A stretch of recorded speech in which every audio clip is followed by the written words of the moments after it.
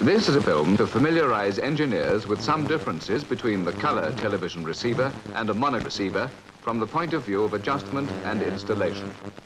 Viewers should not attempt to make any adjustments to the receiver other than by means of the ordinary controls provided. The film will be in 5 main parts: receiving the signal, preliminary checks and adjustments, convergence, reference white and grayscale, and general instructions to viewers.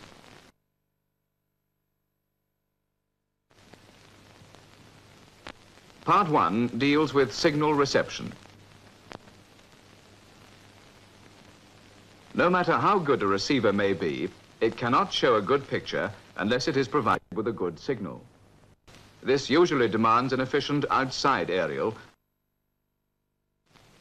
A loft aerial clear of metal objects may, however, be satisfactory in strong signal areas. Room aerials and set-top aerials will rarely give satisfactory results and may result in objectionable ghosting effects dependent on the position of people within the room. Short-term reflections can also give rise to unbalance between the luminance and chrominance signals.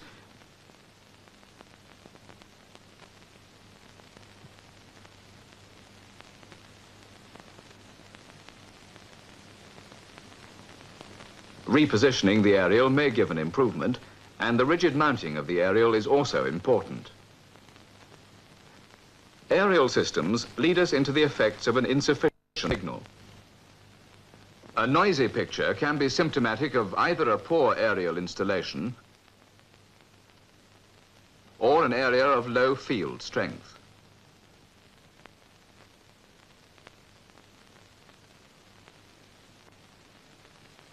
From insufficient signal, we move to incorrect bandwidth. It is important that the response at the color subcarrier frequency is similar to that of the vision carrier frequency.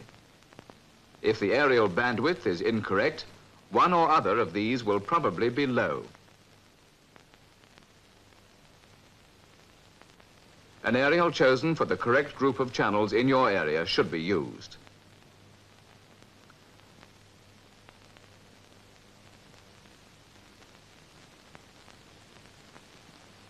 From signal reception outlined in Part 1, we move to preliminary checks and adjustments in Part 2. The procedure outlined in this and the following parts may be useful as a general guide. First, routine checks such as the setting of the mains tapping, proper scan amplitudes, linearity, centering and focus should be made. Any subsequent alterations to the shape of the basic black and white picture are liable to have a detrimental effect on the quality of convergence. A color picture tube is very sensitive to magnetic effect, due either to local or the Earth's magnetic field, and it may easily become permanently magnetized. Adjustments should be made with the receiver in the position in which it is intended to be used. This effect can most easily be seen when displaying a single color raster. A magnetized tube is incapable of giving a proper color picture, and it is necessary, therefore, to demagnetize it. This procedure is called degaussing, and it's expected that all color television sets will be fitted with automatic circuits to degauss the screen every time the receiver is switched on.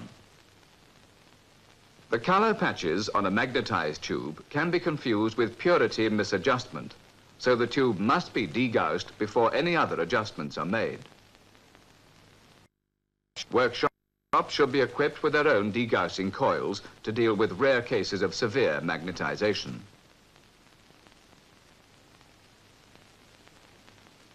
Lack of color purity occurs when the beam from any one of the guns, after passing through the holes in the shadow mask, falls on phosphor dots which belong to another gun. As with screen magnetization, this will result in patches of incorrect color. These will not be of a random nature, but of definite colors in different areas of the screen. Lack of purity is most easily seen on a red picture only, that is, with the green and blue guns switched off. Slight contaminations of the red picture, due to spillage onto green and blue dots, show up very markedly, and purity adjustments are usually made on the red raster. To adjust for purity errors, refer to the manufacturer's instructions and follow them exactly. The adjustment should be made in a darkened room.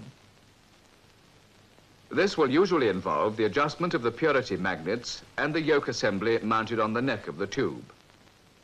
Then checks should be made separately on the green and blue rasters and a final check with a white raster.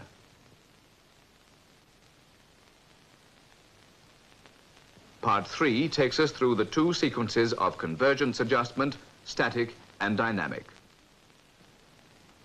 The shadow mask color picture tube constructs the complete color picture out of three separate pictures, one in red, one in green and one in blue. It is essential that these three pictures register as accurately as possible. The registration can never be quite perfect, but it is possible to get results that do not show serious color fringing at normal viewing distances. This registration of the three color pictures is called convergence. Convergence involves rather complicated processes, and any adjustments to this part of the circuit should be carried out exactly as instructed by the manufacturer. Shortcuts will lead to unsatisfactory results. Test card F can be used for checking, but for adjusting convergence, it is better to use a grid from an electronic pattern generator which produces a white grid on a black background, sometimes called a crosshatch generator. Convergence is adjusted in two sequences, static and dynamic. For the purpose of this film, the effect of lack of convergence has been exaggerated. In practice, the misregistration is likely to be small, and in many cases, no adjustment may be needed. The general outline of the procedure is as follows. For static convergence, switch off the blue gun, and using the red and green static convergence controls, adjust the red and green to give a yellow pattern at the center of the screen. Then switch the blue gun on, and using the blue static and lateral convergence controls, adjust for white at the center. Do not aim with the static controls for convergence other than in the central area.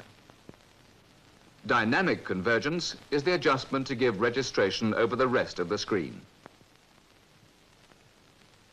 This is effected by passing a combination of parabolic and sawtooth field rate. As most color sets will be dual standard, it will be necessary to carry out some adjustment on both.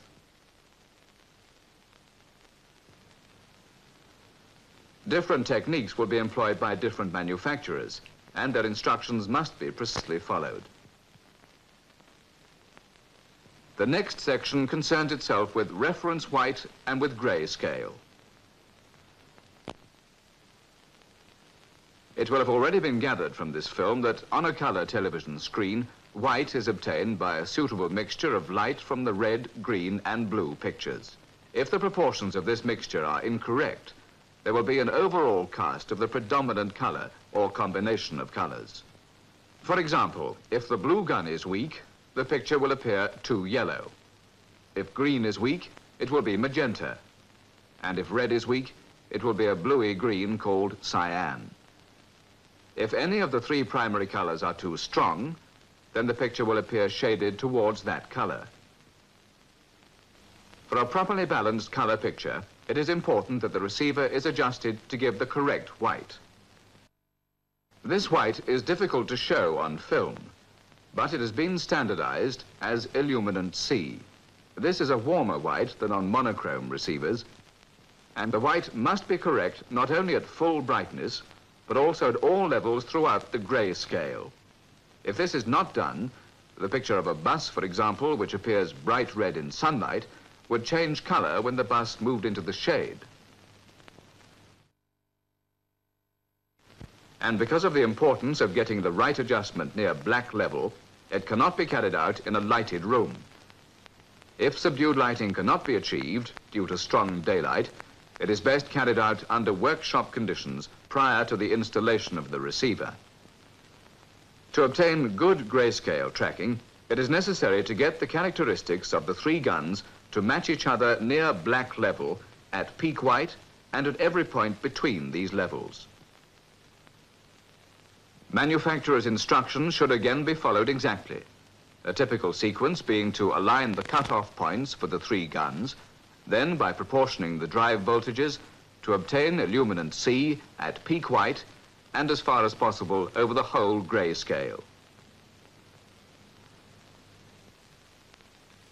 The last part of this film on colour television receivers deals with some general instructions you can give to viewers.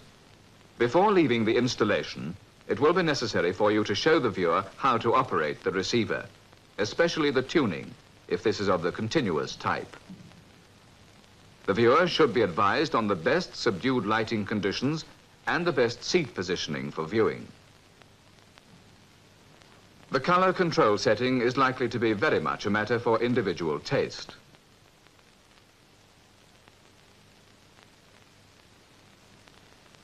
Finally, it should be stressed that the setting of the hidden controls is a complicated matter and that no adjustments of these should be attempted by the viewer. To sum up, the aspects which need to be checked and occasionally adjusted when a colour television receiver is installed are provision of a good signal, standard preliminary checks, screen demagnetization, colour purity, convergence, reference white and grey scale, and finally, the viewers should be shown how to get the best results from their new colour television receiver.